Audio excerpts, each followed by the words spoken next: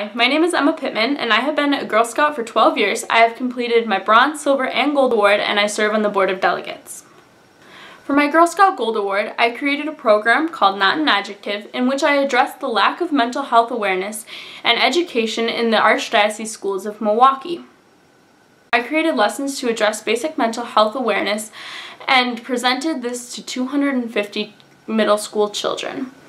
All the teachers I worked with agreed that mental health was an essential aspect to education and agreed to continue my lessons after I left the classroom.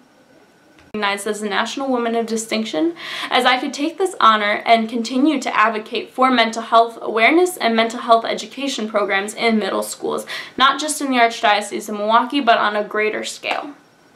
For me, Girl Scouts in one word would be empowering. I want to empower younger Girl Scouts to advocate for what they believe. Thank you for this nomination.